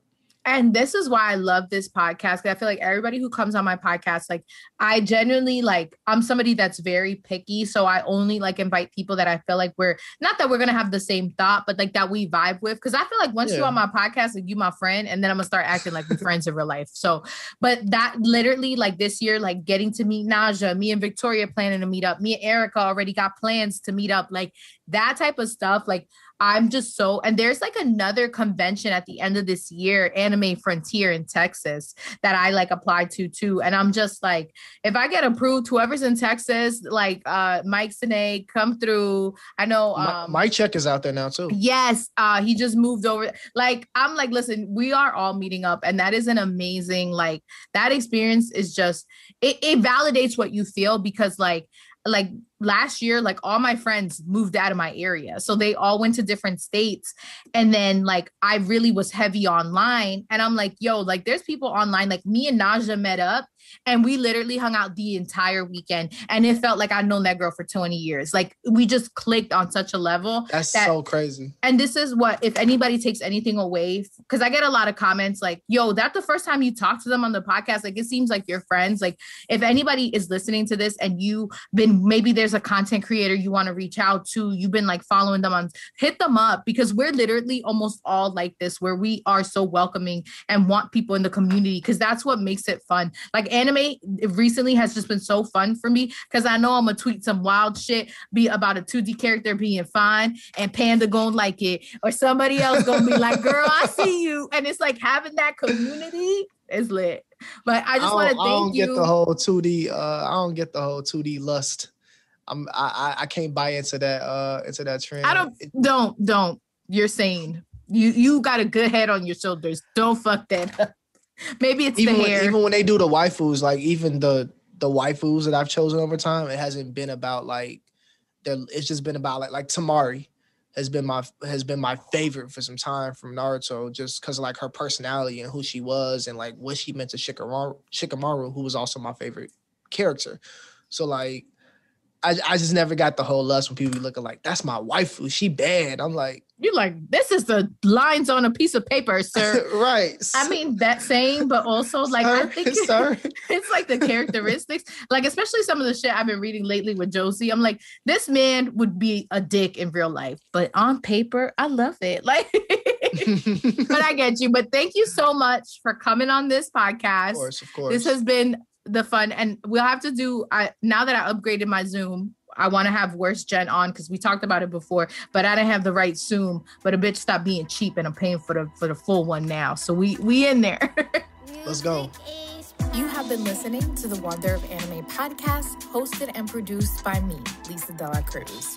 This episode was mixed and engineered by Jared Brown at Music is Passion Studios. His links, the links to the guest, and any other topics that we talk about are available in the description box of this episode. If you've enjoyed listening, please be sure to share on social media using the hashtag TWOAPod and @TheWonderOfIvy. Thank you so much for listening.